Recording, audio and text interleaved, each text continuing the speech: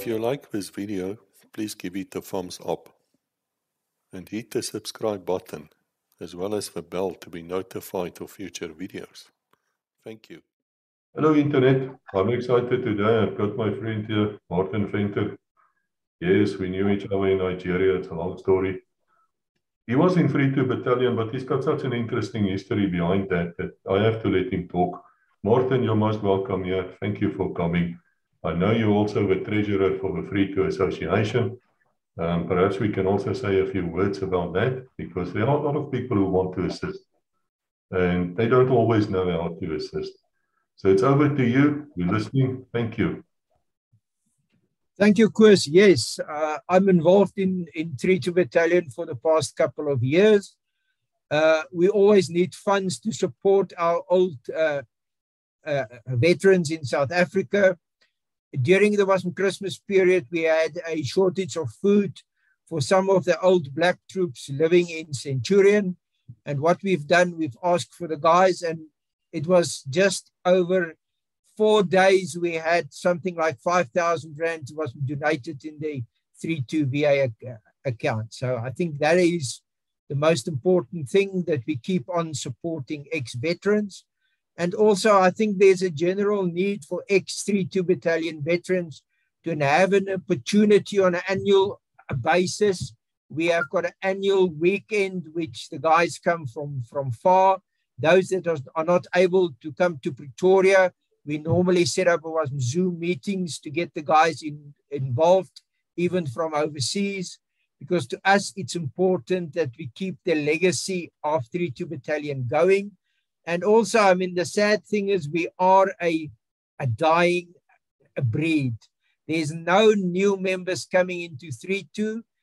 Therefore, I mean, it's important for the old guys to keep on talking about 3-2 and keep the legacy, as I may say, of 3-2 Battalion going. So yes, myself, I was a naughty boy. I matriculated in 1976. So the memory is not that good anymore. But what we are trying to do is to just tell my story. I've started in 1977, January, doing national services. The national service I'd done was at a TDK in Pretoria, the Technical Service Corps, as the guys normally refer to, the spanner throwers, the guys that will keep the vehicles going for the military. Obviously, after my basic service, I could not stay there because I've matriculated in a normal high school. So the first thing that happened is I was recruited to go to infantry school due to the fact that I've got a normal academic matric. But 2 days later, a sergeant arrived, and they were looking to recruit guys to be trained as section leaders for 3-1 and 3-2 Battalion. So obviously, we were interested. A lot of us decided that that's the option we want to go. We had to sign on 2 years short service. The guys will remember in 1977, I think by the end of the year, the 2 year service became compulsory, but it wasn't the beginning of the year. So we had to sign on as 2 years short service members to ensure that we will be trained and go to 3-2 Battalion. So it was a bit of a medical stuff and interviews, and a lot of us were then selected. And from Pretoria, we were sent to 3 SAI in Potchefstroom, which was a South African infantry unit. Arriving in 3 SAI, we were really a bunch of 2 platoons that had to be now go through a training course. Unfortunately for myself, and I can say this directly, I could never handle it to be fucked around. And I mean, my personal view is that the South African military, although we were good, we sit with a massive influx of troops, not knowing really how to keep the guys busy and what to do with the guys. So during this training, we actually had a Sergeant Serfontein, which was a permanent force member who was supposed to be our instructor. Funny enough, this guy arrived at 3-2 Battalion about 4 months after I have arrived there, and he was RTU'd because he couldn't handle the situation. So what happened during this training, as it is, you've got a lot of troops, a lot of talking going on. And what has then happened is there were some rumors floating that if you went over to Rhodesia, you will be able to join the RLI. You must just go to the embassy in Pretoria, go and report, and they will give you the necessary documentation that you can join the RLI. Necessarily to say, there were 7 guys of us that went AWOL from 3SAI in Potchefstroom. We drove the night, slept at the Fountains in Pretoria. The Fountains is a very well-known area that the people used to hang around. We were 7 guys and we had 2 vehicles plus sleeping bags and military equipment that we thought we would need. Necessary to say, the next morning, as the sun rose, well, it wasn't even light, it was short of first light. There were a police car next to our 2 vehicles. We got a tremendous fright.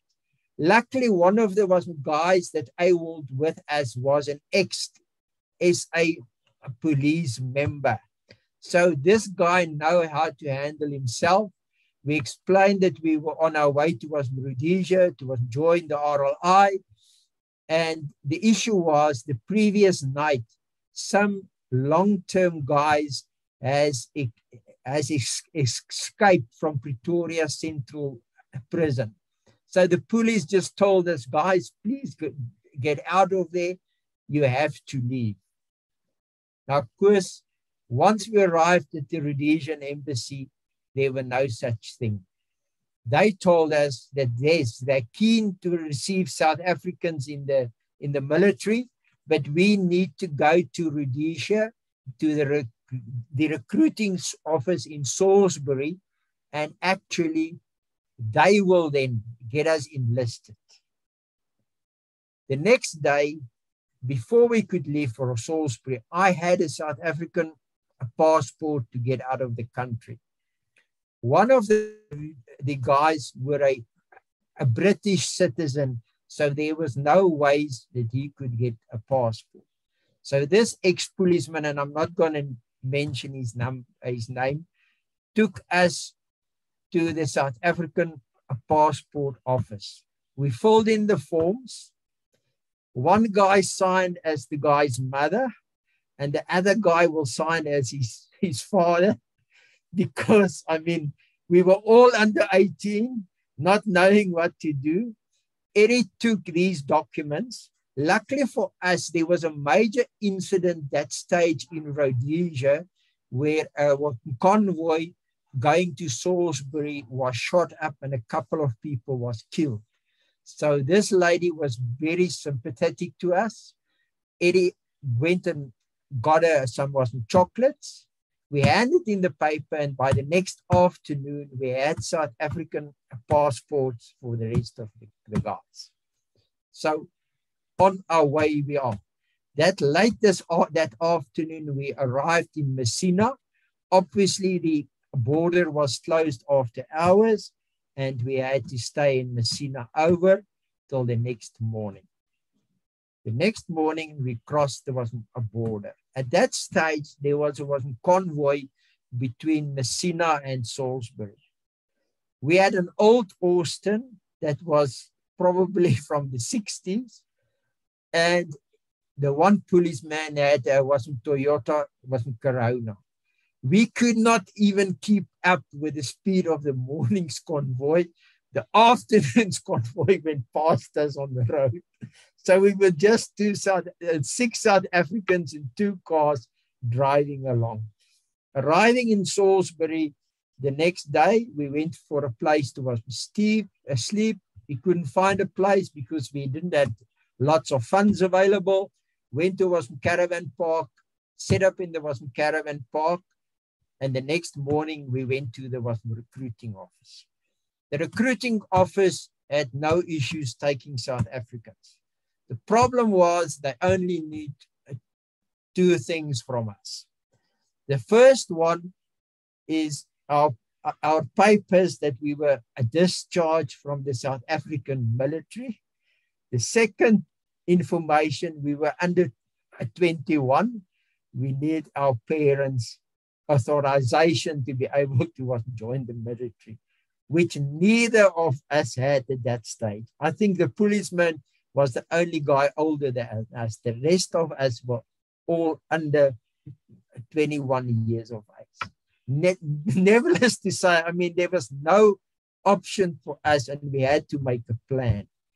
Now, the 3 guys that actually arrived in 3-2 is myself, Martin Venter, Peter Ellis, which was a short guy, and the other guy's name is Cliff Wilkinson. The 3 of us then were taken in by the RLI. But the issue was we had to find a way into the RLI. Peter Ellis, one of the evenings, met somebody that referred us to a Major Cutter, if I remember correctly, Cutter. He was a major in the Rhodesian African Rifles, which a base was outside of Salisbury. So the next day, we set up an appointment, went to the base and decided to talk to this major. All he said to us, are you guys willing to fight? We said, yes. He phoned the recruitment office and he gave them the following instruction. I've got South Africans here willing to fight.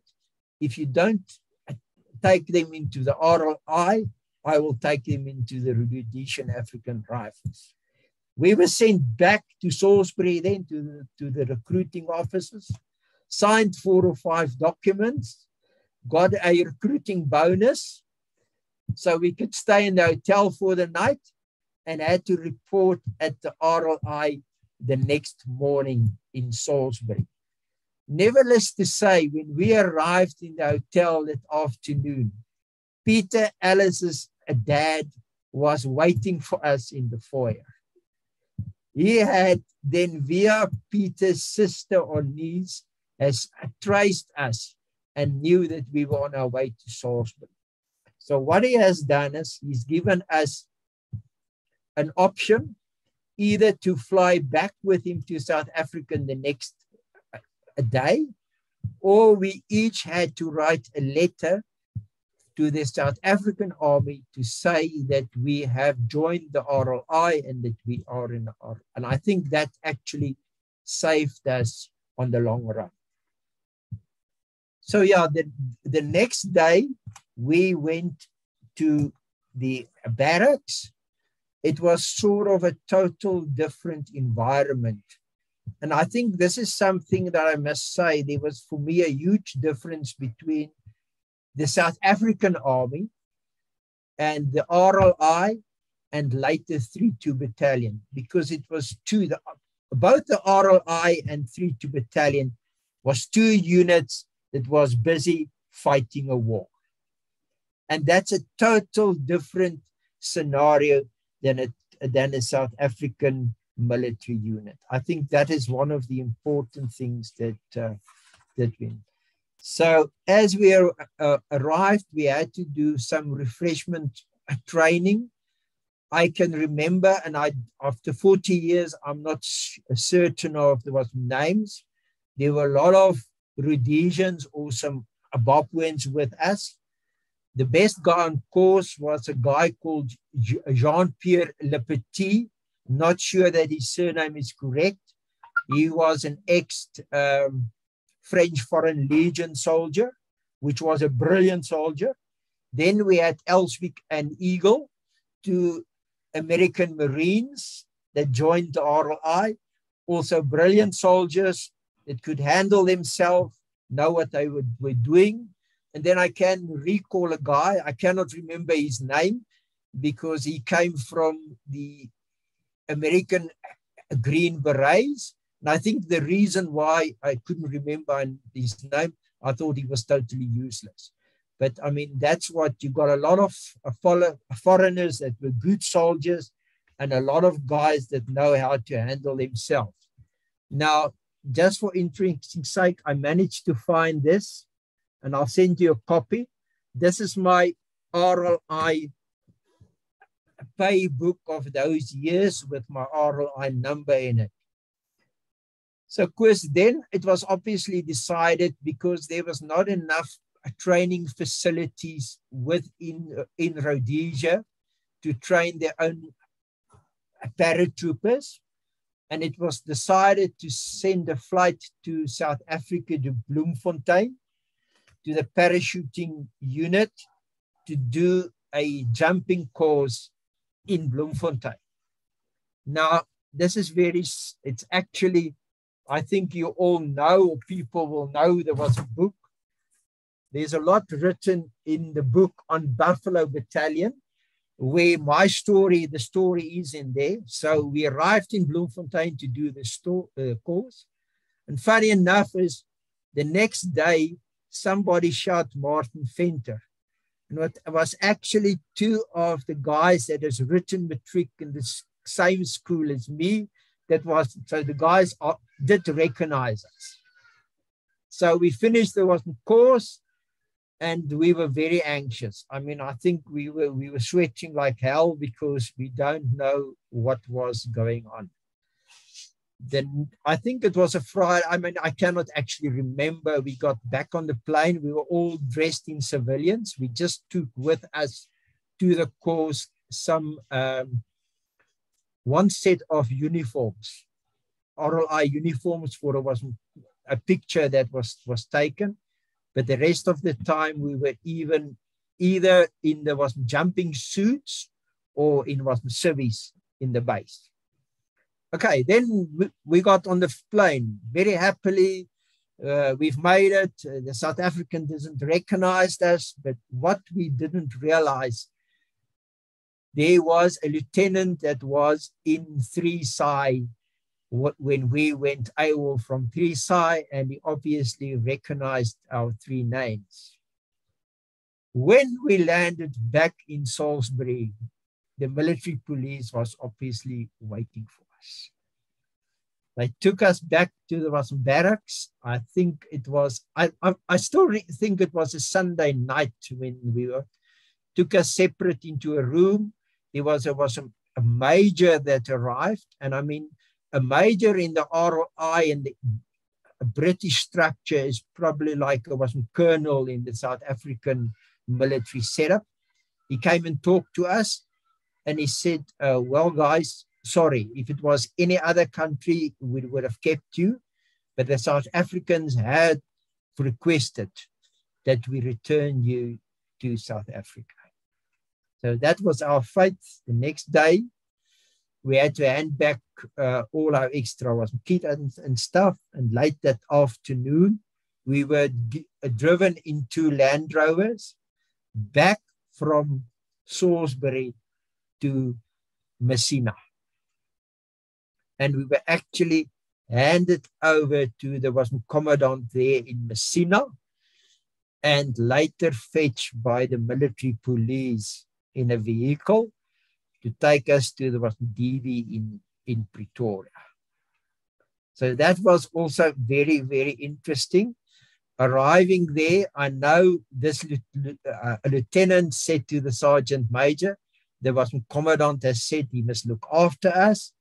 And all he said is, they have not been within the law, so we will treat them that way. So very interesting also, we were not locked up as we didn't have a formal hearing at that stage. So what happened is we were locked up separately. But we were locked up at that stage, and I think not a lot of people are aware of it. there were 3 Cuban prisoners of war that were kept in the Pretoria DB. I've got this guy's names.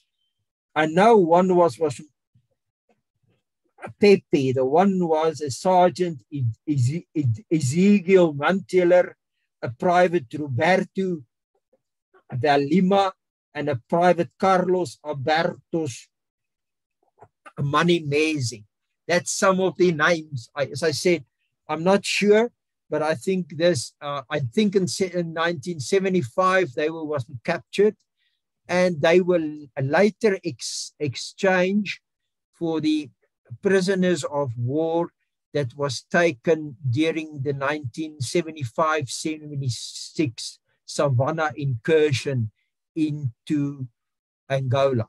So these guys were exchanged. So we were actually lucky. We didn't have to do much. We were kept separately, as I said. We'd have done 1 hour PT in the morning, and the rest of the time we were basically locked up. Luckily for us, the PTI corporals, or was general corporals as we used to call them, they sort of loved our story. And in the morning when we do PT, the one will say, the first 3 guys on the other side will rest, and he will wink at us. So we had a clear start. So, I mean, it wasn't that bad, but we were, I think, very fit at that stage.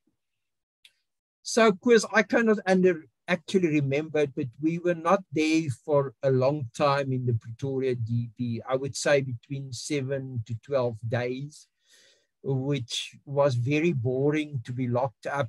You're locked up in a cell all day. It's not a very nice thing. So the next day, they just told us that we will be fetched this afternoon.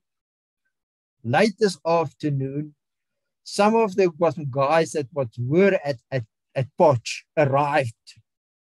I think it was between 6 or 8 of them as a formal escort. We were then traveling by a train from the Joburg station, if I recall, Joburg or Pretoria station, back to Potchefstroom, back to Recce, back to the detention barracks at Recce. Now, this whole thing is where Pretoria DB was more formalized. The detention barracks, I think, in Potch had 2 rooms. So you're all locked up in one large room, 6 or 7 guys. You can play cards during the day. You can discuss. So that is, I mean, like the guys referred to DB as a Durban Beach. That was a Durban Beach compared to what happened to us in Pretoria.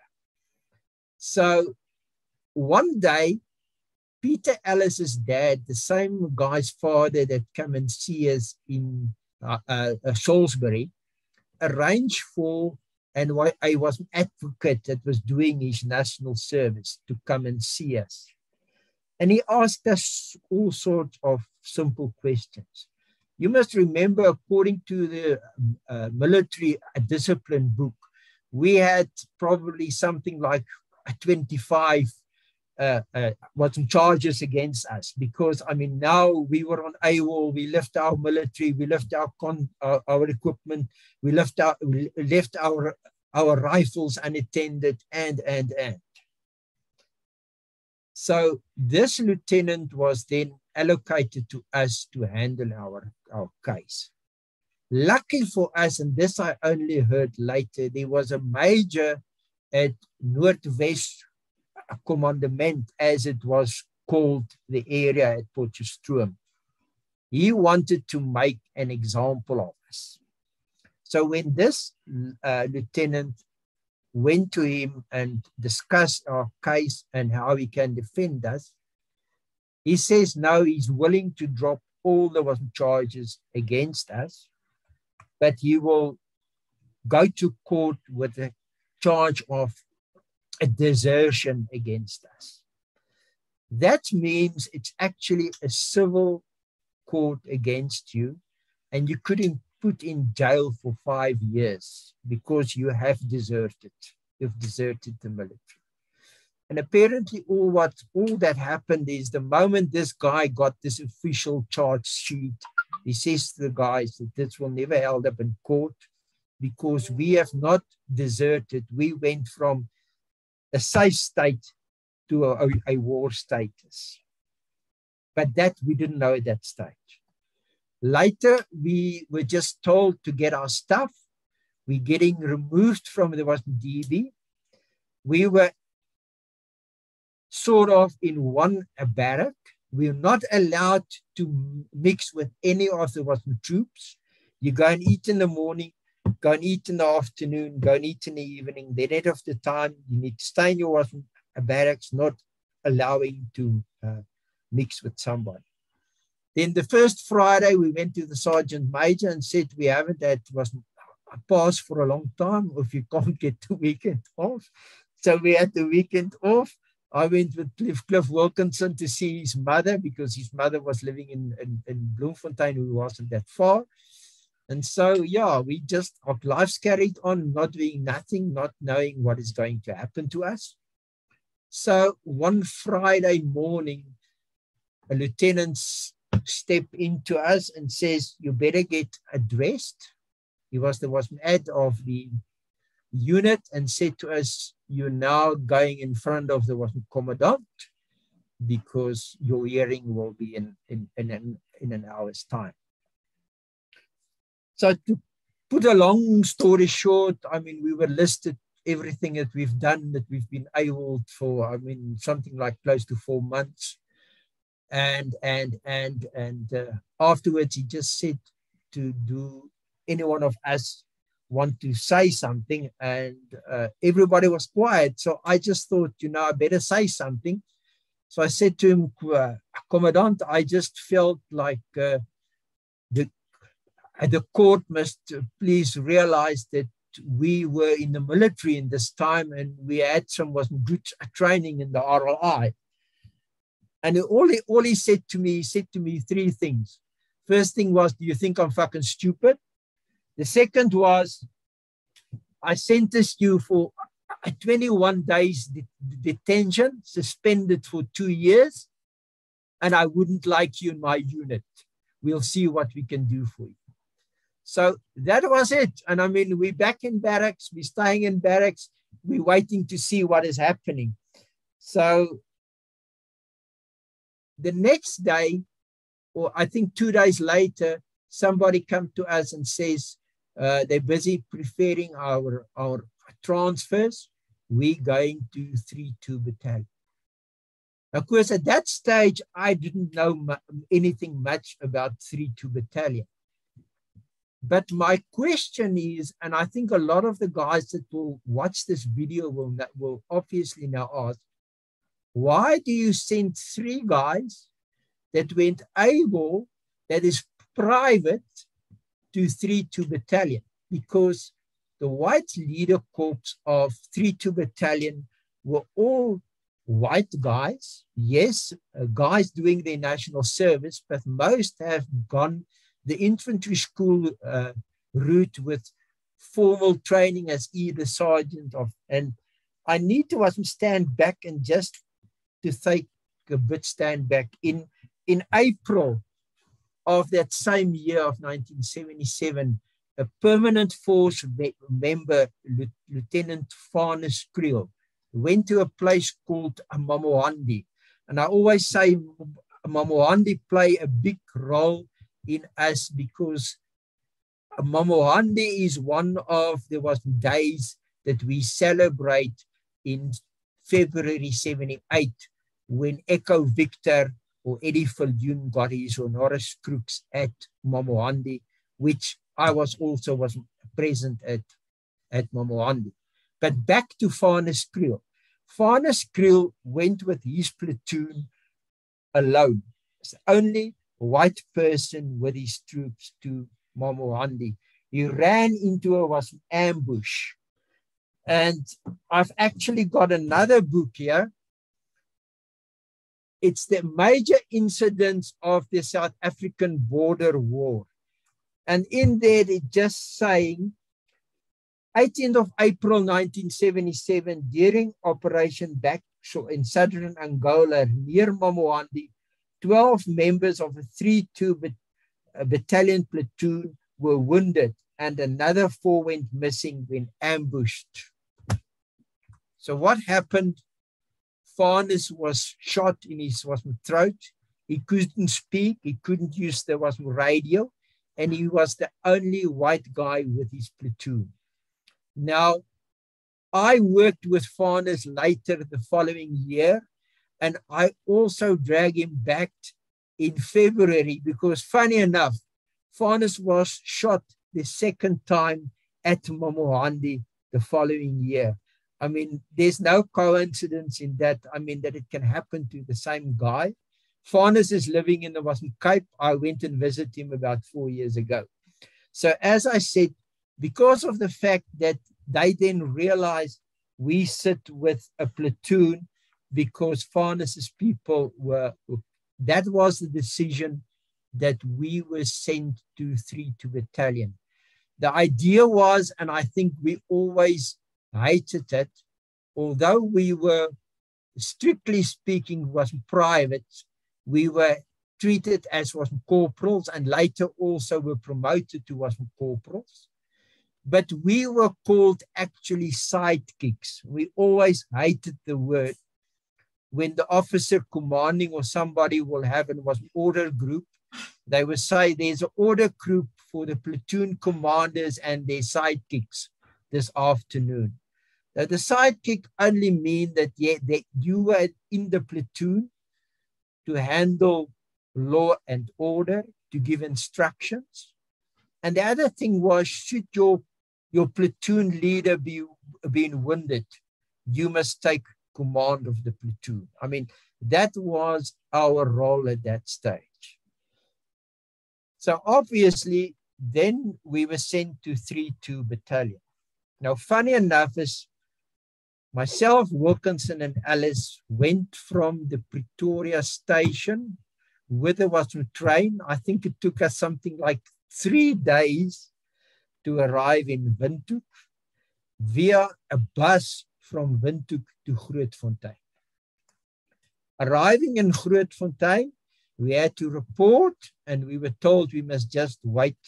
There is some officers that will see us. And funny enough, it was Commandant Gert Nel, or as I call him now, Gert, and the 2 Bestbier brothers.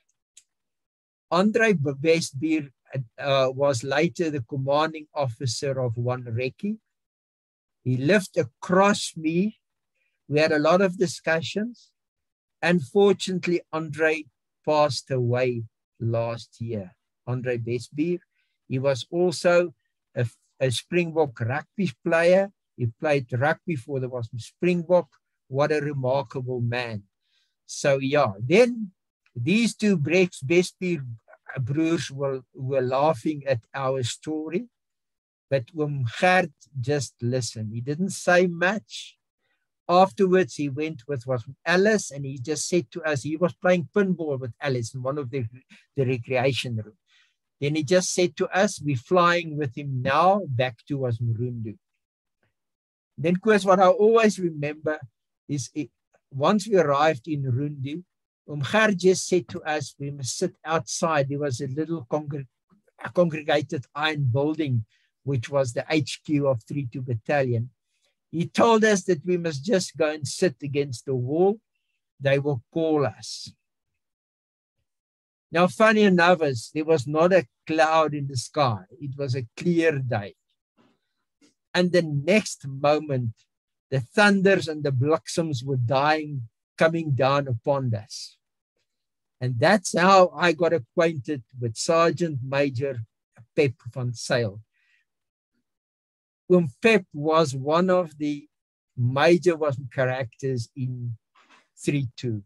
I mean, we as NCOs would later just love it when Pep walked up to a lieutenant, halved perfectly, salute the lieutenant, and then say to him, clear, Lieutenant, I'm going to fuck you up. I mean, and then Uncle Pep has spoken, and that was Pep van Zyl. So we were marched into the commandants on orders by Uncle Pep as per military. And then I realized Gert had a twin brother, because the oak that just flew with us in the plane and the guy that was in front of us were not the same person. It was a different person. And then obviously he just said to us, you guys want to fight? I'll show you the white of Swapo's eyes. You going to the west now. Now, of course, he could have said south, north, east, any direction, because we had no clue where we were going. And I can't recall whether it was a Gary or a Unimog that we were loaded in. Like most of the other 3-2 guys that arrived were taken to the training base in Buffalo, went to an introduction.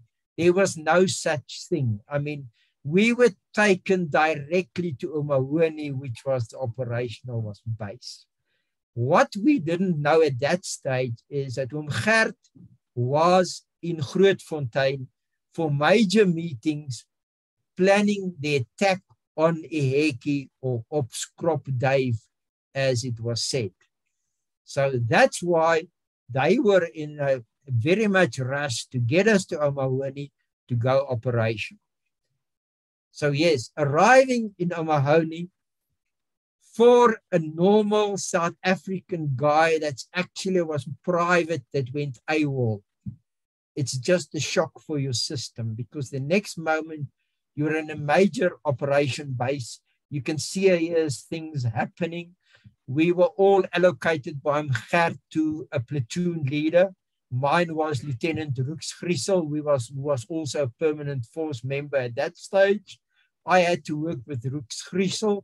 I think Peter Ellis went to Des Berman, which is also one of the legends of 3-2. And then Cliff Wilkinson was allocated and led me to the Australian Blue Caddy. He became Blue Caddy sidekicks.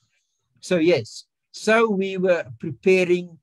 We need to start to prepare for this major operation, which we didn't have a clue what it was all about.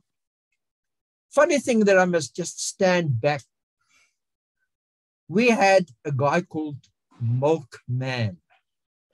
Milkman was a commandant from Vicksburg, was a commando. His name was Jan Martens, Commandant Jan Martens.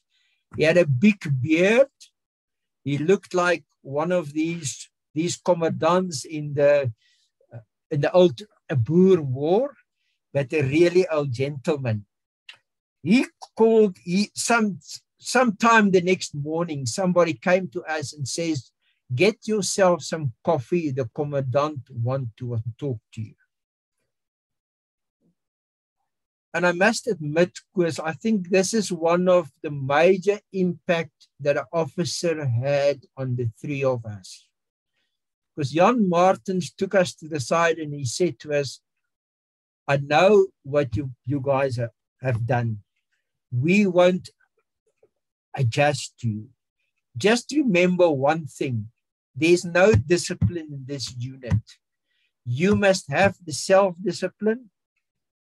You must control yourself. And remember, things will not be easy, but you need to survive.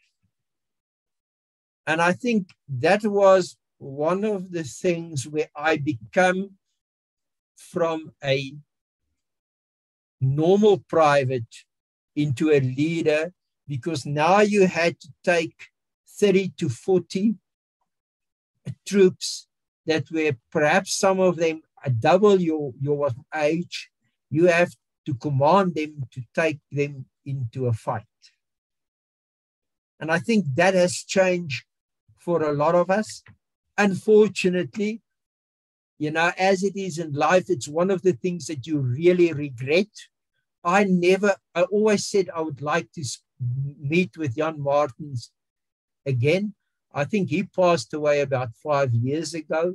So that's also one of those regrettable things that you thought you must have talked to this man and you never did talk to the man. So I think the next thing is, I mean, now we're at operation, and then the next thing is we were in platoons. We had to get our kit and we were taken to the border.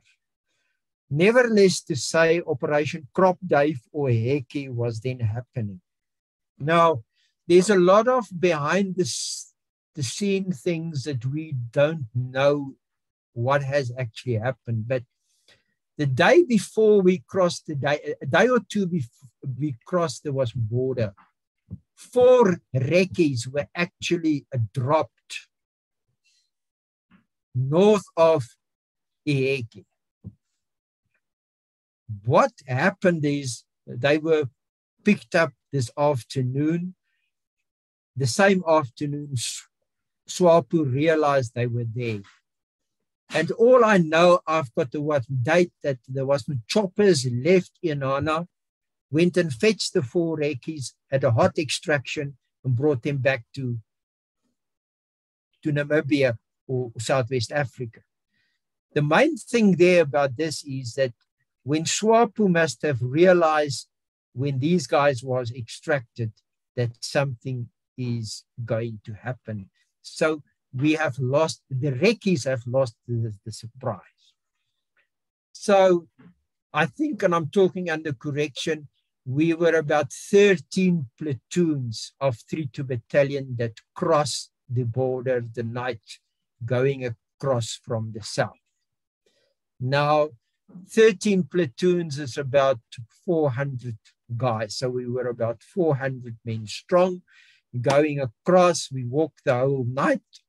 The next morning, we were split up into 2 groups. The one group would have gone and do a sweep. The rest of us were lying in an ambush position in a single file, platoons, well, 7 or 8 platoons of us. But first, you must realize we've walked the whole night. The guys were basically falling asleep as they were sitting and resting. So SWAPO went with 2 sections across from us walking. We didn't see them and they didn't see us. Later, one of the machine gunners in the top platoon saw them open fire, and SWAPO were firing at us from both sides. They would withdraw and they ran away. But obviously, the surprise again for the second time, SWAPO knew that we were in the vicinity. So we moved, we made a temporary basis. And I mean, that night we were attacked. I'll send you, there was drawings of the plans and so on that you can include it as we moved up. So the next morning, I think it was 4 o'clock, SWAPO hit us with 82mm mortars, recoilless, everything they had. At one stage, I was on the northern side. They were firing white phosphor 60mm mortars. To my knowledge, I think at that stage, it was only the Americans that had it. Luckily for us, they exploded it too high. So by the time they reached us on the ground, it was already burnt out, very few. But the morning, they really nailed us. We lost, I remember, and this is a story for another day, when we made these medals that I've referred to, comment regarding the thing that the Recces has made. They only had one name of 3-2 Battalion on there, which I then talked to Louis Botma, which again referred me to handwritten notes that I had in my house. And I'll send you a copy of that handwritten notes, where I've written down that the morning a troop was shot in the eye when SWAPO moved past us. And the night, Blue Kelly's platoon sergeant was shot with an RPG-7 and he was died. So the next day after this major attack on us by SWAPO, we got in a chopper to bring us ammunition and also to evacuate the 2 guys that was died. That's as much. So for the Recces, they were actually dropped in the wrong position. They walked the whole day. I think late that afternoon, a chopper plane was sent into the air and they given a direction for the Recces to move in. They only reached the base between 4 and 5 o'clock that afternoon. It was a major fight that we could hear. I mean, the Recces lost in the contact 6 persons, which names I also provide. The 7th lieutenant died a week or so later in November. He died in one military hospital. So 2 things I want to highlight about Eheke is the first thing is when we had the 40-year reunion, it was so great to hear that the members of the Recce said it was great after there was contact. They've made contact with Echo Victor and we marched through this empty plain towards the Recces. And the Recces then mentioned they were very glad to see 3-2 Battalion coming their way. The other very interesting story, I have referred earlier to Farnes Kriel. Farnes Kriel's ambush at Momohandi. Now, what is very interesting, there was a corporal of the Recces that found the machine gun that was taken from Farnes in his contact. The corporal found it within the trenches of Eheke. Big Daddy saw the machine gun and he then asked HQ to confirm that it is the machine gun, and it was confirmed it was coming from him. Funny enough, the guy was a certain Corporal Funet from the Recces. He later also received a honoris crux, and I believe he has died later in contact. So that's also a very interesting story regarding Eheke and what has happened at Eheke. So I think that is Eheke, where I was involved in. As I said, it was my first contact. The other thing that you should soon realize is the 3-2 Battalion troops will not accept you until you've proven that you will go through a firefight with them.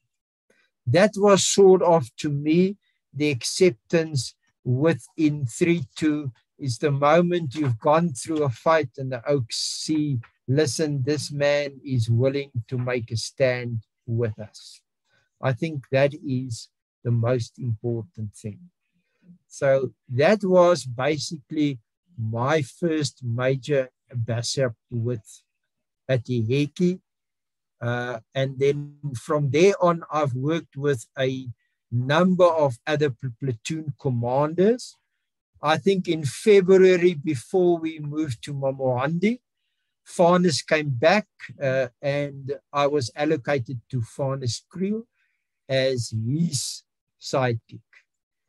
Now, I think the other major thing is Momohandi, where Echo Victor or Big Daddy Eddie Viljoen, he was at that stage the second in command.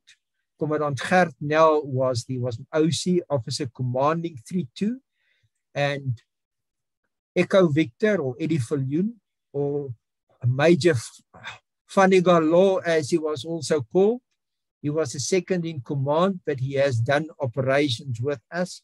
He was with us in Eheke.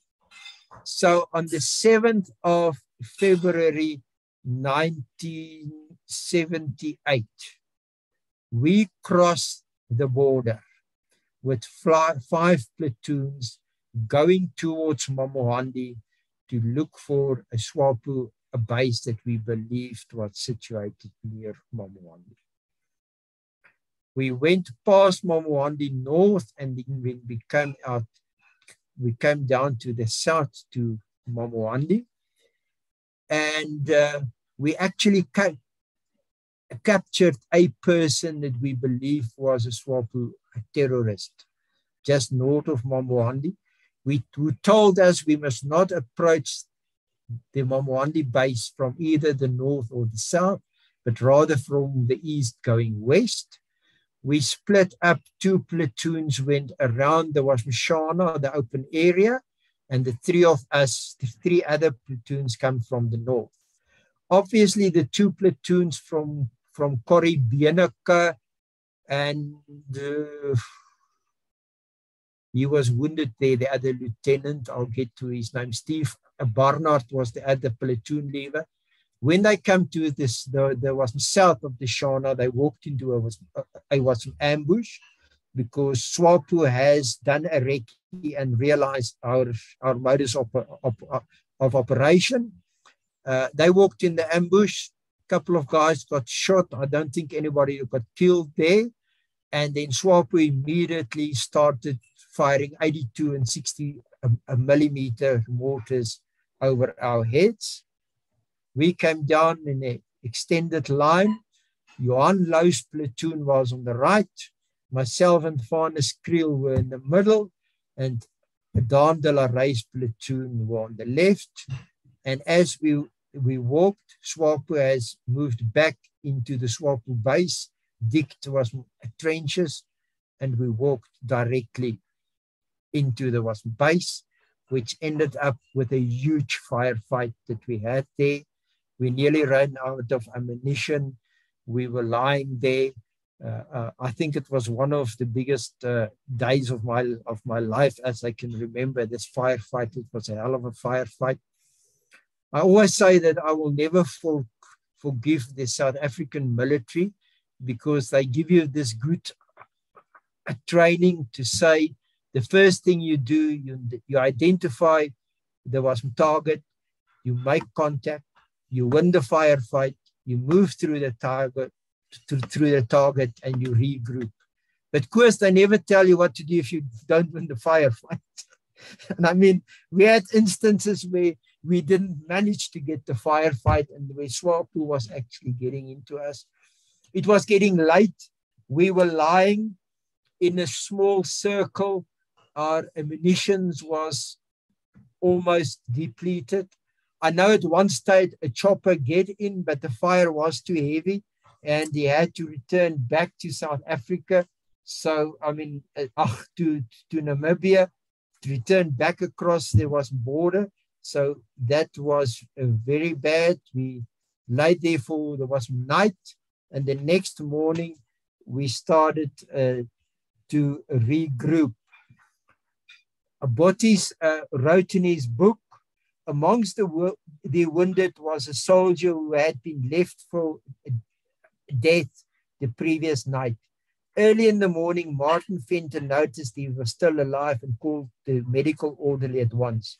But nobody had any hope for the man who was shot between his eyes. To make matters worse, Martin's platoon radio operator has gone. With him was the platoon's B20 radio and all the maps and codes. So, I mean, we were in a desperate situation. Luckily, that night we've heard vehicles coming from the north. So SWAPO has vacated. There was a base at Mamohandi. They've moved their guys out. So the next morning, we decided to regroup, move through a base, and then match up with the other two platoons, and then move south. I can remember at one stage, the troops were given an option to actually leave. We had something like 7 or 8 guys killed in this contact. We had to walk out, so we decided, should we leave the bodies there in Angola or leave. And it was sort of, the troops said there's no ways they will carry out the wounded, and there was dead bodies. We carried them out, we left. Something that's also missed, I saw in a couple of books, it was mentioned that SWAPO say they haven't lost anyone in that contact. I can remember moving to the trenches. I was right that there was back, some of the last guys moving out. There were bodies lying in the trenches, and somebody has jumped on it. You can only see the guy's feet and his head sticking out. Obviously, the boots were removed. How many was actually killed of SWAPO? I've got no idea. I saw bodies. There was definitely guys lost in this contact, but we had to move out. Then just remind me to come back to the previous evening, because that had a major impact on my life later this years. At one stage, as I said, one of the platoon commanders was a Lieutenant Johan Louw. Johan Louw was actually in the same school, high school as me in Petersburg. He was just about 3 years older than me, so he was one stage when we were surrounded, I said to him, as in Afrikaans, "Vandag is alles aan hulle kant." Everything is on their side. And he said to me, God is still on our side. Now, one of the things that I didn't mention is in moving past this operational base, you see the bodies lying. But there was also some reach screens that the SWAPO has built, where they have kept some of their possessions to keep it out of the rain. Now, there were Bibles under some of these rats. And that I will come back at the end, because that haunted me for a long time in later years, once I was thinking about Johan's words, and we can discuss this at some point. Now, the other thing we must just record as well, on the 19th of February 1978, just after we had this major bash-up at Mamohandi, Johan van der Nest was captured at the waterhole at Ilundu. Significant thing is, Johan van der Nest, according to what I know, was the only South African that was ever captured by SWAPO and taken away as a prisoner of war by SWAPO themselves. And he was, I think, and I'm talking under correction, he was a POW for 4 years, and he was later exchanged for a Cuban or a Russian spy and brought back to South Africa. So that also happened. The other thing that's very interesting, that same night after Van der Nest was killed, there was an ambush on a border at Beacon 26. And the guys shoot, I won't say it wasn't Chinese, but somebody that looked like it wasn't Chinese was killed in an ambush there. And interesting, this oak had a brand new AK-47 with him. So this is what was also interesting about my time in 3-2 Battalion. Now in May 1977, it's actually a very sad operation that was done. It was Operation Reindeer. And Koos, I actually, and I'll send it to you, I'll send you a copy, die verloop van die operasie. It says how this operation was going. And 3-2 was tasked to clear a couple of areas which we knew they were SWAPO bases wasn't present. for the first time, we had 4.55 cannons to support us. I think that's the first time in 3-2 battalion's history that we actually had, other than mortars, to support us in a venture. So the morning when we passed, we came to a place called Chana Gulf. We had a brief contact, and SWAPO then was dispersed, and we moved on to the known base. We went down. We were walking in a box formation, as they say.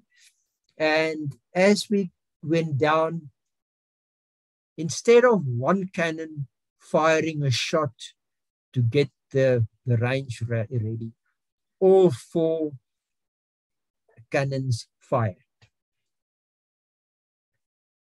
We could feel the air and the leaves and stuff moving as close it was. And I can remember Blue Kelly. He was a staff sergeant at that stage, coming in the air, saying to Echo Victor, "Sir, they need to lift their fire." And Blue Kelly answered by saying, "Sure, Blue, they will." And the next moment, it was chaos, havoc. An airburst exploded on the right-hand corner of us, and the other contact right between us.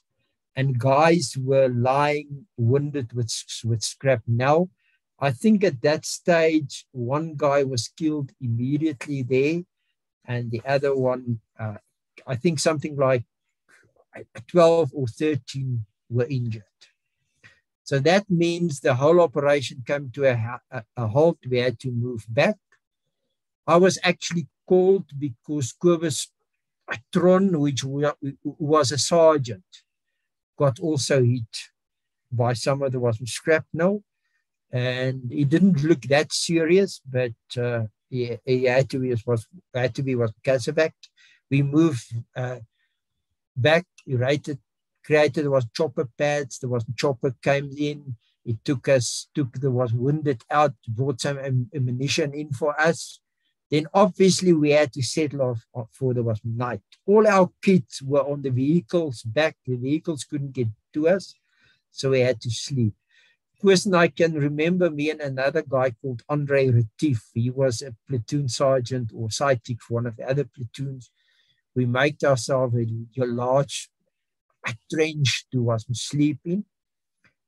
And I can remember every night, each cannon will fire 4 shots on registered targets in front of us.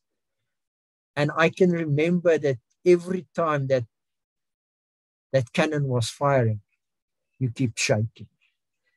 I mean, it's just an emotional thing that doesn't matter whether you're scared or not scared, you keep on shaking. So we survived. There was night. The next day we moved on. We moved past, this was a base, and I can remember it was fairly late at night when we regrouped. And according to what my issue is on the 7th of May 1978, close to 8 o'clock at night. It seems like SWAPO had only 2 or 3 120mm rocket launchers. The first rockets come from the north upon us. And what I will always remember, myself and Gerard Retief has digged an enormous trench where our 2 platoons was meeting, and we were lying in this trench.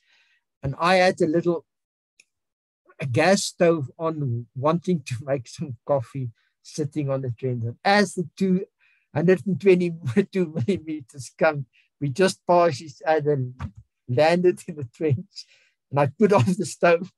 I said to him, "Retief, I'm not going to make coffee anymore." And he also says, "No, he's not going to eat."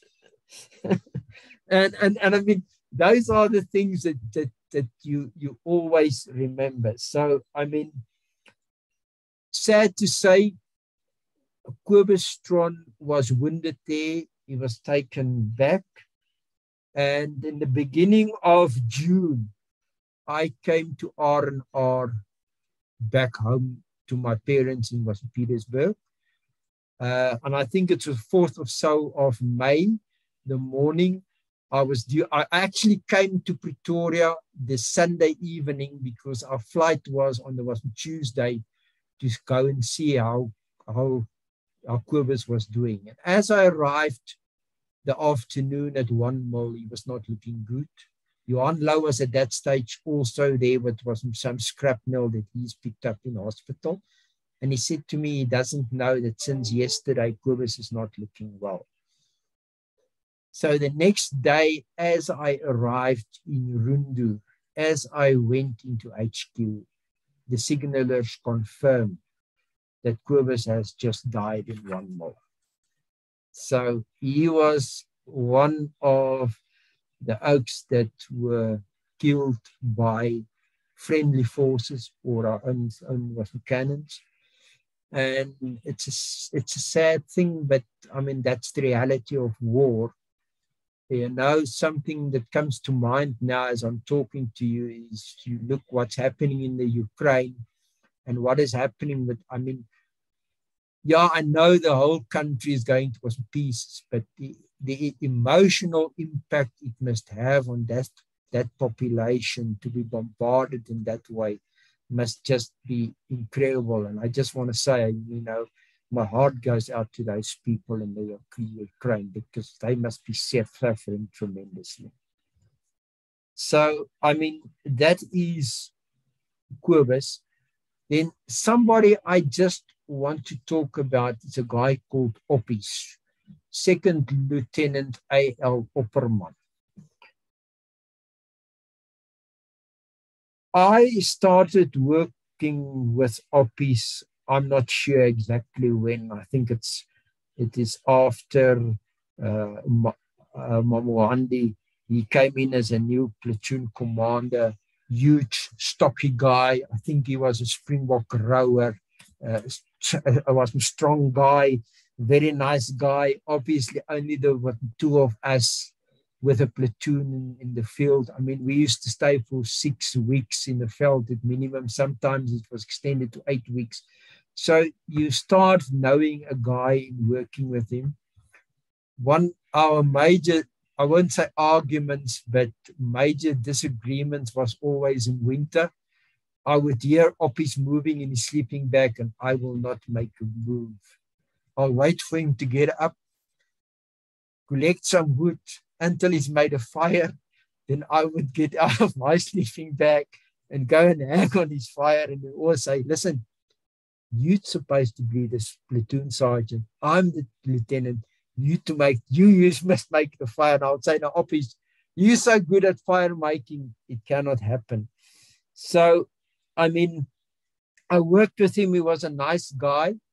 And at some stage, again, as it was customary, the old guys got split into different units. At that stage, I worked with one of the Kruger brothers called Sarel Kruger, who was also a permanent force guy, a Tupa Blue. Sarel was just a brilliant guy that I worked with.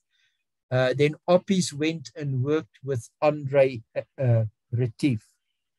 So on the 6th of September, and I can recall, we were lying about two kilometers apart from each other in temporary bases.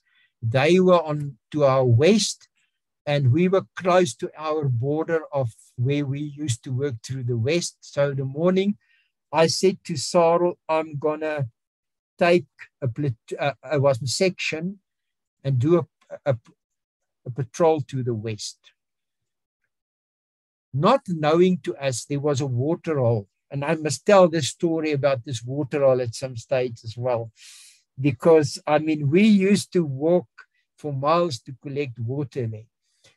And apparently what happened, their radio or batteries were out of service. So at this water hole, they have left a message for us on a stick in this water hole to say, when we went to collect water, we will get the message. But I was going on a patrol to look for spoor to the western side, while Oppies at the same time decided he's going to take a patrol right to the cut line, because what Swapo used to do, they would move along on the northern side and look for a place where they would cross into Namibia. That I didn't know. So as we were walking, and of course I'm not sure how far we didn't walk. We didn't walk that far. I remember I showed to the guys there was a path, and we was looking for some tracks, and I just showed, and they went down. I think we were about 12.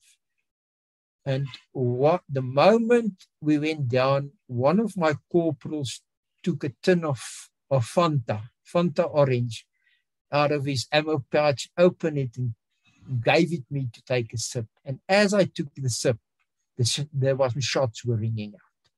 So now I don't know if it's Sarel that's getting attacked, or is it somebody further to the north. So I said to the guys, okay, let's run. And we run to a border, to the cut line, so that we can look on the road where it is. And as we arrived, we could see it's down in the little dip past us. There was a little dip. There were stuff burning and things going on, because it was a quick contact and it was over and done. And then the next moment, Andre Retief came on the air and he said to us, it is Oppies. Oppies was shot. So what happened is Oppies moved with a section with his platoon sergeant. As they came to the southern part of the cut line, the section went down. He and his sergeant walked to the road to look for a spoor. There was something like a 40 double-man ambush on the other side.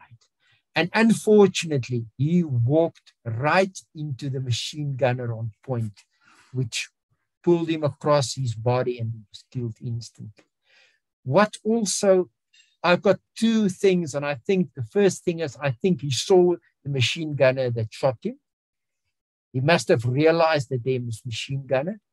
The other thing is, later when we picked up Oppies, he didn't even have a bullet in his chamber.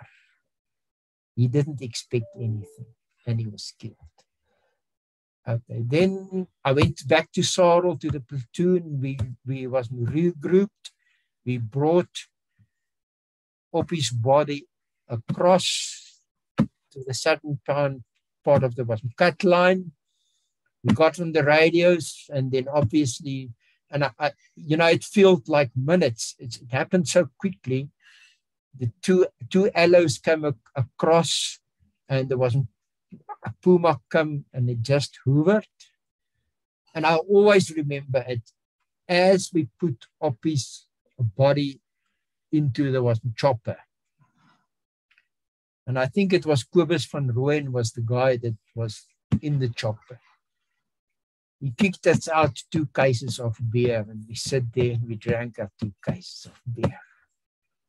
And I always say that is one of the most things that you cannot believe. And working with Oppies, he always was talking that he had some feeling that something is going to go wrong with him. He just had that feeling, and eventually he was killed. Now, another thing that I've made notes of is in November in 1978, I was in South Africa.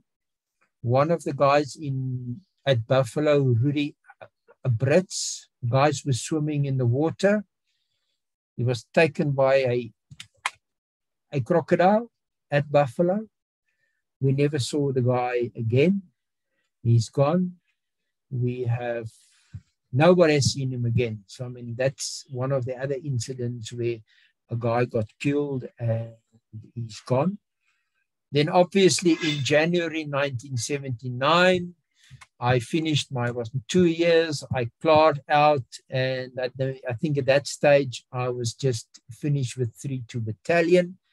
Nevertheless to say, I never realized that it will have an impact on my life, because I mean, I came back to South Africa. I've studied. I got a BCom degree working for Anglo. I carried on. And then in 2004, it just happened that I was out without a job, not knowing what to do. The company closed down where I was working after Anglo, and I was just really in dire straits. Made some contact with the 3-2 guys, and within 2 weeks, I got a contract to go to Afghanistan to work for an American company in Afghanistan. And you know, it's so strange, because early in the 1990s, I was in a funeral in Welkom. And I also met one of the legends of 3-2 Battalion, Lawrence du Plessis. He was actually called Feddoep by most of the guys. And the sad thing is, I mean, I worked there. I was support services manager for a large company. We had a lot of South Africans. We had more than 1,000 locals working for us. It was guards. At one stage, we had approximately 120 Gurkha troops working for us. I still have got the Gurkha in again. So Lawrence was the project manager for the ANA barracks that was developed by Floor in Khost in Afghanistan. Sadly to say, a day before, myself and Dupi had a bit of an argument. Him and our country manager, Lawrence du Plessis, decided to fly back the next day. Dupi had to go back to Khost, and George van Schalkwyk, who was our country manager, just said to us this morning, he's going with Dup on the chopper. He will return later the day. 3 hours later, the assistant project manager on Khost contacted us saying, what's happened to the chopper? The chopper has never arrived. The chopper flew into the mountain, bad clouds, and all 14 people on board were killed. One of them, as I said, a 3-2 legend, was a Russian Mi-8, was a chopper. There's a lot of speculation, but at the end of the day, I mean, I've got the photos. The guys went to the mountains. I think they were killed on impact, and it is something that just happened. So I think those are one of the things. I came back from Afghanistan. I'm now working for a international mining company for the past 12 years. I will probably reach retirement age November next year when I'm 65. So then I will retire. I'm still involved in 3-2 Battalion. I am the treasurer of the 3-2 Battalion Veterans Association, and we're still trying to get the groups together. So of course, at this stage, I think we must just look at all the things I've missed that I also need to discuss and what to tell you about. And I have to say to you, I've met his wife, and she's a wonderful lady. Oh, yeah, no, yeah. She's in, yeah. Okay, yeah. She's I've still got her on Facebook somewhere. There's something else I also need to share when we start.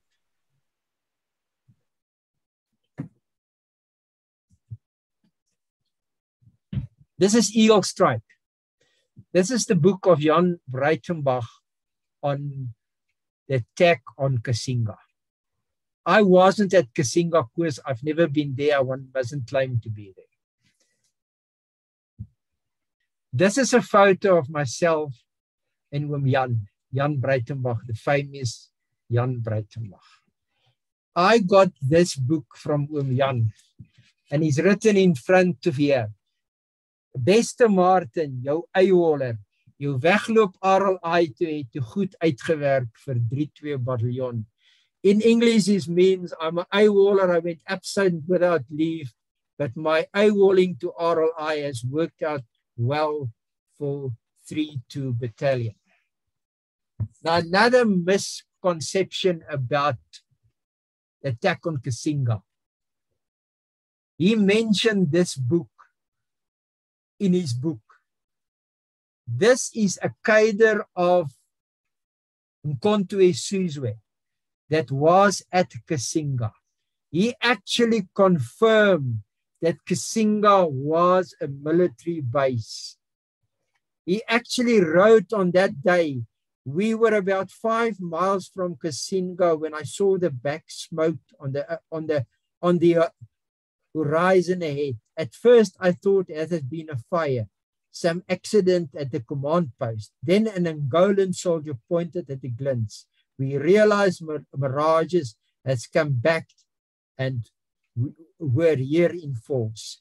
Kasinga was under air attack. So I said, this is one of the things I probably paid more to get the book in South Africa because you cannot find it here. But that's also where some of the misperceptions about the war can be found and can be read.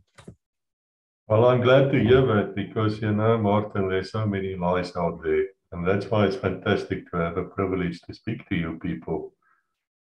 And as luck would have it, when this episode comes out, Mr. Day before, we hope, or is it the week after? I think it's a week after this one. General McGill Alexander, a paratrooper general, is talking about Kasinga. Now, he wasn't at Kasinga, but he was very much involved afterwards to see what went wrong and how they could improve. And he did that as a brigade commander at 44 Parachute Brigade. So that's fascinating to me. But now I have to ask you a few questions, if you don't mind. No, sure, but go ahead. Do you think, Martin, that the RLI, even in that short time they had hold of you guys, did they play a major role on you, or did you not learn that much from them? I think we've learned a lot from them in that stage course, but what I must also admit, I mean, it's not about learning so much. It's the way, the first thing that impressed me is when an instructor at the RLI was given an instruction, he will tell you about the book, and then they will tell you in practical. So difference between, and I must put out this was different. An RLI instructor was somebody to me that had experience, he was in the field, he know what he was talking about. For us, the guys went to infantry school and they become instructors, and they haven't got that detailed knowledge of what you're doing. Same as I referred earlier, this permanent force corporal who used to be our instructor, Serfontein. I mean, obviously this guy has lacked the military experience. And this is what I say, I think for me is, we were forced to learn as we were going along. And remember, the 3-2 troops were experienced. You can rely on that guy. You could learn from them. I mean, it's actually embarrassing for you as an AWOL troopie now to take charge of 30 to 40 guys that know their way. They know how to fight. They were professional soldiers. They know what they were doing. And I mean, that's why I see the major difference. The other thing is also, there were no faffing around in the RLI. If you've done something wrong, the corporal will say to you, you owe me 1, you owe me 2, you owe me 3. When it's PT, you will suffer. The other thing that I've met in the RLI is a thing called a marble. Now, marble is a piece of steel pipe, thick, and it's filled with cement. But the problem is, it's not filled with cement, it's filled off balance. The one side you can barely get your hand in, and the other, and I mean, that is the most difficult thing I have experienced. I could run, but I haven't got strong arms, so I've never, I mean, that just killed me. But as I said, there was no faffing around. The guys were professional. The food were very good. I mean, the other experience to me is the first day we appeared on a parade for a drill exercise. Remember, the RLI was a typical British military. You had black boots with studs and then a green shirt. And the corporal will not tell you, you must fix your boots. He will tell you, listen, your boots is not shining. Tell the Batman he must do a better job. So you have got a Batman that will do that for you, which, you know, somebody in the military army or in the, you know, we didn't think about it. I mean, that's something, because each bungalow had a Batman to do the ironing, the cleaning, and the washing. Because as I said before, these guys had a war to fight. They haven't got time to faff around. Yes, and the Rhodesian Light Infantry is a fantastic unit. I mean, it's one of those legendary units. Now I'm wondering what happened to your other mates, the ones who got to with you to RLI, then R2. Well, I'll send you a picture. Cliff Wilkinson, I've met later years. He's in Welkom. He has got his own filter business in Welkom. He's also a farmer. I will send you a picture of myself and Peter Ellis. Peter Ellis, was at my house a couple of years ago, but I've also lost contact with him. He's doing some IT work for farmers in the Delmas area, as far as I know. But yes, the two are very much up and going. I know Cliff was in racing cars. He's built his own Formula V's. Unfortunately, in the late 90s, I think it was, he built himself an airplane and he fell down in Welkom. So Cliff has taken a health knock. But no, the two of them are still very much alive and, as I say, above ground. I just want to say to the viewers here at Legacy, we are planning an Eheke episode, which will be with 3-2 Battalion. Certainly Martin will be involved. We'll get the Recce guys together as well. And we do have a Kruger Broers actually signed up, the Kruger brothers, the remaining ones. Sadly, the one you knew. He died in a parachute accident, wasn't it, at one Recce? He was at one Recce. As far as I know, he was in one Recce and he had a problem with his parachute. And I believe, and I'm not 100% correct, it was actually an exhibition jump that went wrong. And Sarl then got killed. But yes, those brothers are legend for all being in 3-2. Yes, may his soul rest in peace as all the others. You know, the one thing I see a lot with you people, Martin, there's so much camaraderie, or what is that in English? Yes, camaraderie, yes. And between the 3-2 Battalion members. But now I have to ask you, I've been taking notes as you speak. Tell me about the SWAPO Bibles. Well, I think for me, the main thing is that SWAPO was also reading Bibles. And just to get back, I mean, we were actually encircled that night at Mamohandi. And I said to Johan Low in that short words, doesn't really matter, that everything is then tonight is on their side. And he said to me, no, God is still on our side. And that haunted me actually in my later life. I struggled with the fact that how can we think that God is taking side? And of course, it also happened that after the major contact at Mamohandi, there was a SEAL Tiffy, or it was Dominee, as they say, that came and visited us at the Lundu, the couple of white guys that were there.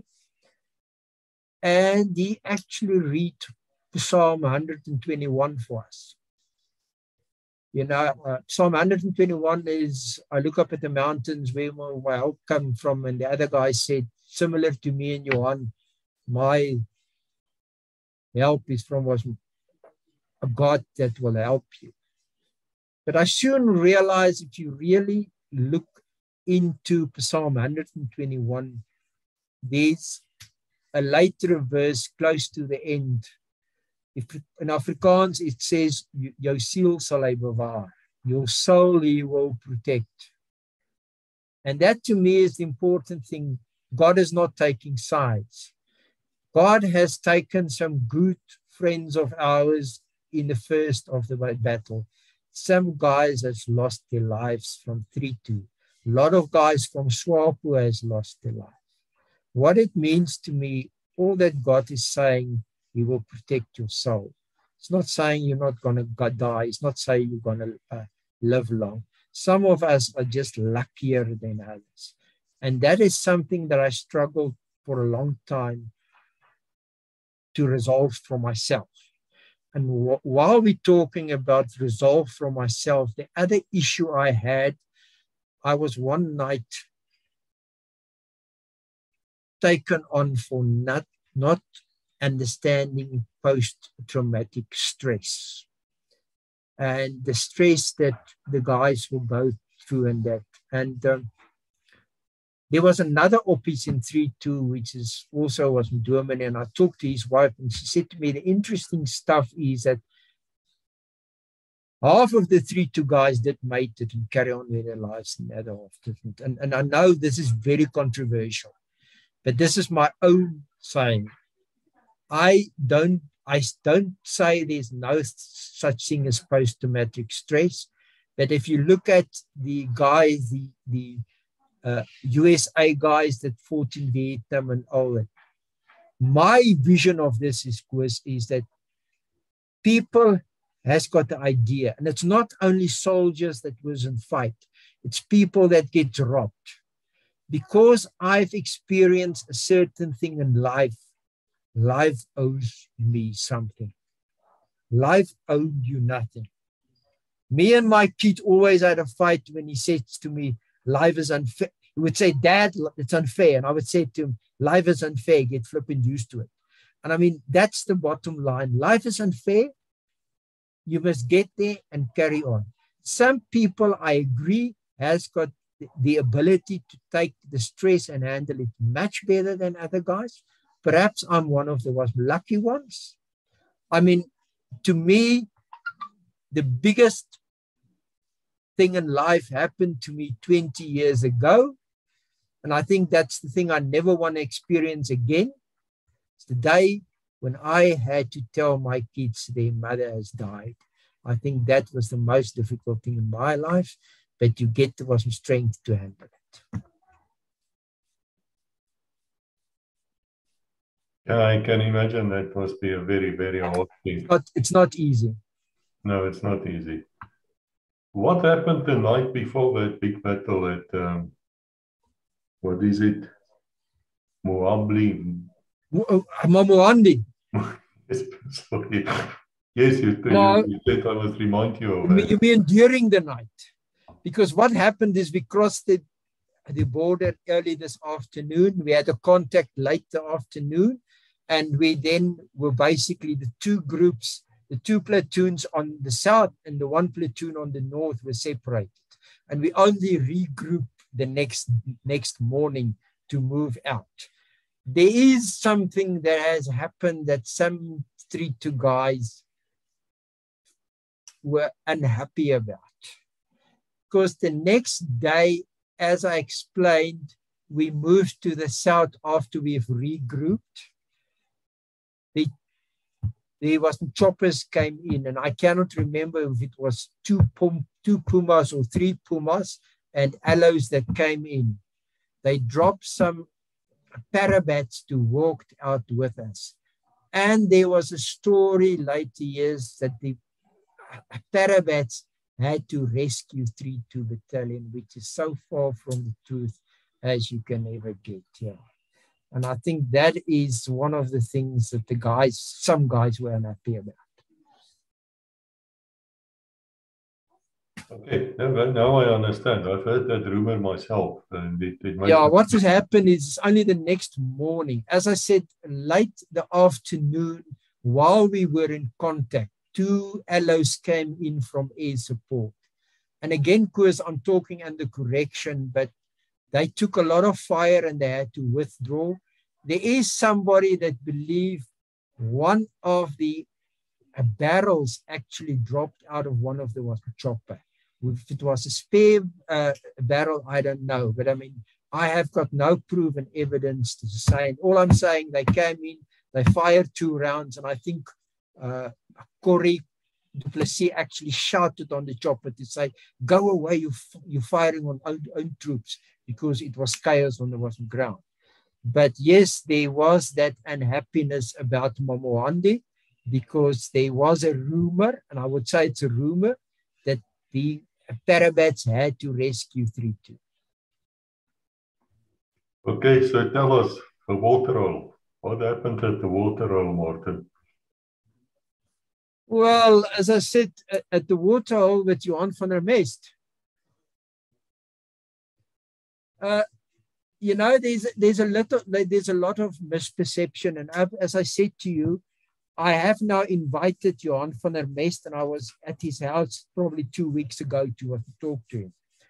And there's also a book written, and let me just get it for you.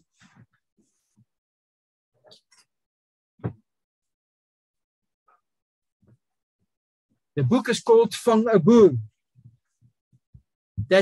And this is the story of Johan van der Mest. There's also a DVD available, the capture and the capture that Rina Jooste has made with Botty's assistance. Now, first, just to mention before I talk about van der Mest, very interesting about this book is the fact that it highlights the fact that the Dorsland trackers that went to South Africa via Southwest Africa, Namibia, to Botswana, they were the first guys that had shit with the Ovambos. So the story about the conflict between the Ovambos and the farmers go a long, long, long way. Now, van der Mest was captured at the waterhole at Ilundu. Now, we must remember one thing. There's a lot of rumors that went about. The first thing is van der Mest went across out of his own will to Swapo. There's a rumor like that. There is a rumor that van der Mest was just a sleg troep. The main thing that guys forget about van der Mest is wasn't three things, sorry. First thing is, he has completed his national service. He was doing a camp when he was at the waterhole at Ilundu. He was actually a sapper, which means he was a non-combatant. Van der Mest's role was to ensure that he cleaned the water from the waterhole for the guys at Ilundu. They were fetching water at the waterhole at Ilundu. Now, my view of that, and I saw the video, a Danger Oshipala, which is now also dead, was the commander of so-called Swapo Recce. The problem is he promised Sam and Joma that he will capture a Boer, that he will. So what he has done, some of the locals were his informants at the waterhole. And they told him that van der Mest is staying in the tent. And what will happen is, and I cannot remember which side it was, but the guys that was at Ilundu base went on patrol. When they came back from patrol, a section will go out as their rest week at the waterhole. And their role was to protect van der Mest. So obviously, if you have done a recce on that waterhole, you would have realized this one guy is always sleeping in the tent. He's protected by the section all the time. So it was taken that he must have a leader role because the guys was looking after him. So that is the van der Mest story. And they came at night to the waterhole and they shot. And I've actually got somewhere it is recorded They took some R1 rifles, some webbing. There was a lot of stuff taken, and they took Van der Mest across the border. There was actually an operation, a follow-up operation done after that, I've read, to try and recapture Van der Mest. But as I said, that never materialized. But one of the most amazing things about Van der Mest is he was married at that stage. He had a small baby. Van der Mest is still married to the same wife after all these years. They stand together through everything, which I felt really amazing. For a guy that has been a prisoner of war, locked up in Angola, locked up in Germany before he was released, in East Germany, if I'm not correct, and he's still married to the same wife. To me, that says something. No, that's fantastic. That's fantastic. And when you speak to Jan van der Mest again, please tell him he's welcome here at Legacy if he wants to come. I will tell him, and I'll arrange something, even if we can just arrange a quick Zoom session with him to talk to him. I think that is good. There is a couple of things that I've got. For example, Big Daddy's Hasia is covered in this book. My whole story is in Buffalo Battalion. I mean, there's a couple of actually very funny stuff in here where I had a Kropduif R1, a R1 which barrel was saw off after it was bended, and I used that with the G3 Blitzspreker. You've seen this book. You know this book. You know Tony Vieira on the front of this book. He was also with at Mamohandi. One of the interesting stuff about Tony is when Big Daddy had shrapnel and Johan Louw was bleeding, Johan Louw was rubbing his face, looking at his hands, and Tony was doing the same thing to see if he's not bleeding. You know, those are the kind of things that you remember for the rest of your life. You never forget it. But yeah, I think that is in short, I mean, what we've discussed. If there's anything else, I mean, but feel free to come back to me. I'll make copies of this. What I've also got is I've done a presentation of Mamohandi, and there's maps in there and photos. I'll just put names to them and send it to you. You can see what you can use if there's anything you want to use. I'll do that. We can even perhaps put a link in and people can download it and look at it later if you don't mind. I'll put it at the back. I'm sure there's going to be a lot of questions for you, Martin, so you might have to come back. And that's perhaps... Yeah, I mean, the other thing is, I mean, if guys really wants to, I mean, I've got no, I mean, if guys wants to ask questions, I mean, by all means, we can come back and discuss them. I mean, I, for example, have my beret is hanging in my corridor. I framed it. So I've got a spare beret, but my original medals and stuff, plus the original, let me fetch it and just show it to you. Oh yeah, this is what I can also send you at some stage. That's the official days that is recognized by 3-2 Battalion, Remembrance Days. Yes, that would include Savati, which we made the episode on, which is the holy days for 3-2. It says Foundation Day, Eheke Day, Mamohandi Day, Savati Day, Super Day, Forte Day, Lomba Day, Resettlement Day, and Disbandment Day. Those are the 9 days. And I'll send you this. It's in the presentation.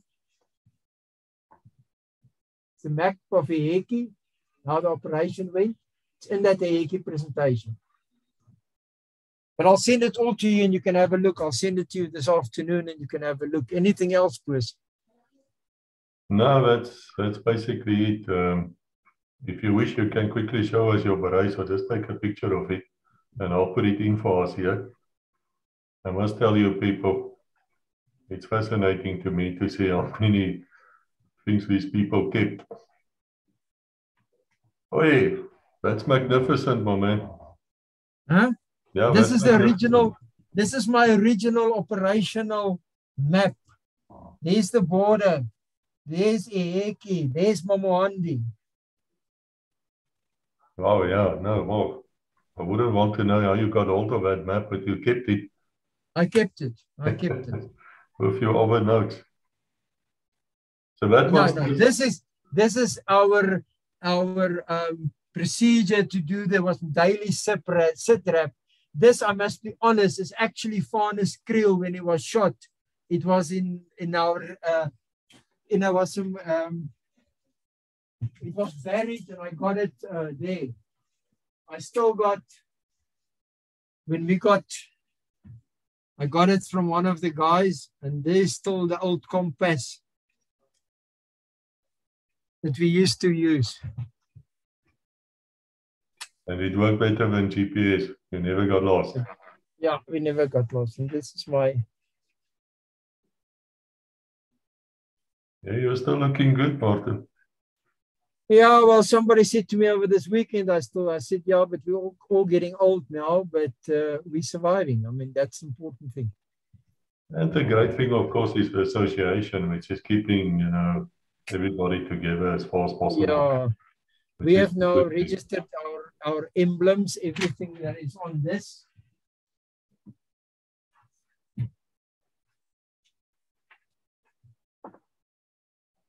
We've now registered these emblems. So yeah, that's the next thing. I'm actually making large ones of this for us to use in ceremonies because it's very nice. This is a bit of an old one, but it's still working. Yeah, that's very good. I think I saw one with Frans Fourie when we were recording him his first episodes. Okay. There was one hanging behind him all the time. Yeah, because I've actually missed Frans. I thought he was there before me as part of Jan Breitenbach, but he was actually in the Recce group that came after me.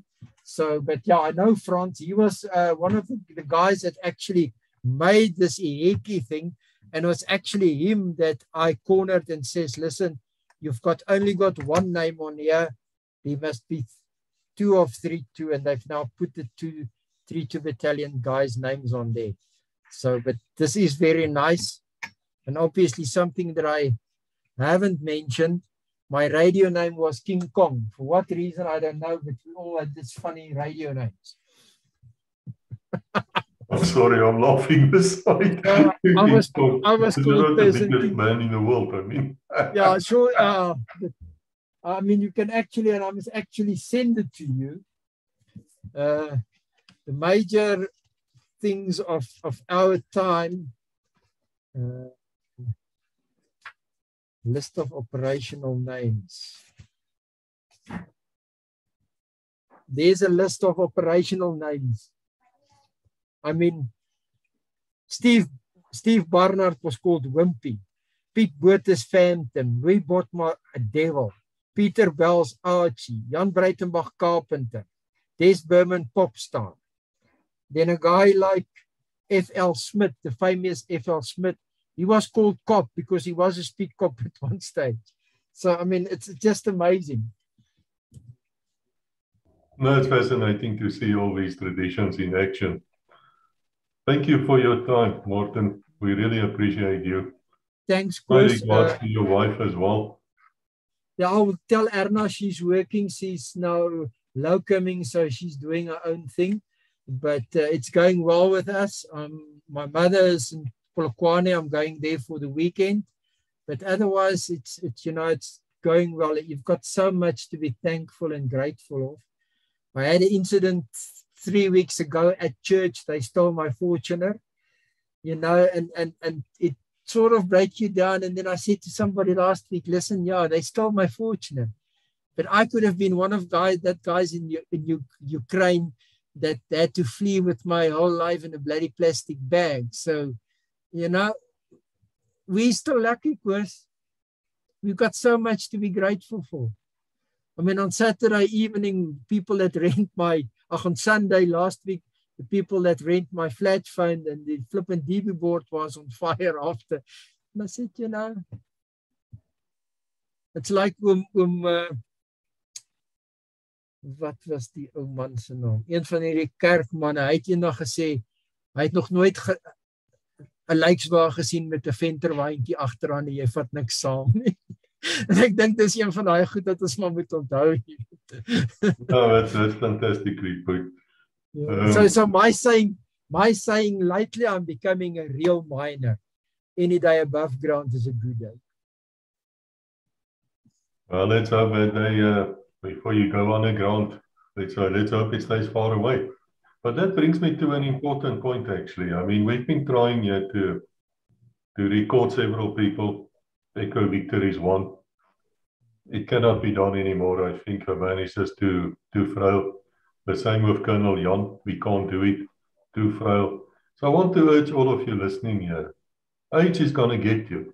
You know, who's that guy who said taxes and death is the only thing, you know, which is for real in life? So don't hesitate in contacting me. We don't know what's going to happen next week or the week after. We had 32 battalion members on. We were making the dates, and sadly they would then go into guard service before we could get to them. So I want to say to all of you, don't hesitate. Don't play around and think, we'll do this later. You know what? These stories will get lost with you. I think we owe it to our own people that we can bring our version out. And then we can be judged. And I'm not scared of being judged. But do not judge me or anybody else unless you've heard both sides of a story. And that's the lawyer speaking now. And I think it's just fair because there's a lot of nonsense out there. You talk about Kasinga. If you mention the name Kasinga to any NATO officer, they will tell you it was a massacre. And they will show you little pictures which were so doctored that you had to laugh about it. And then you show them, look, here's the evidence. People themselves say it's not true. And then they stare at you with these big damn eyes and they will not believe you. So it's for us to start talking. En ek sal dit in Afrikaans ook vir julle sê. Mense, ons hardloop uit tyd uit. Ons moet ons storie begin uitkry. As ons dit nie uitkry nie, wat gaan gebeur? Ja, we have to stay on actually. Dis hoekom ek sulke goed koop vir myself, dat jy vir jouself kan van die feite kan staan. En om Jan se boek, ek meen, wat merkwaardig is van om Jan se boek en dit nou niks meer uit te waai nie, is dat die jumplyste en sy handgeskrewe orders is nog hier in. Ek meen, dis goed wat ons vir die nageslag moet bewaar. And coming back to what you've just said, my concern is they're now trying to establish a new pro patria museum at the Voortrekker Monument here in Pretoria. The Oaks are doing a hell of a job in trying, but the border war is gone. The people are gone. The guys that were in the front lines are not there anymore. If we don't collect and tell these stories, it's gonna go missing. And that's the only reason why I also believe it's important. I mean, I was no hero. I mean, I'm a guy that believes, you know, there is not such thing as a hero. We had a job to do. I was put in 32 Battalion to do a job, and I've done it to the best of my ability, and that's all I can say.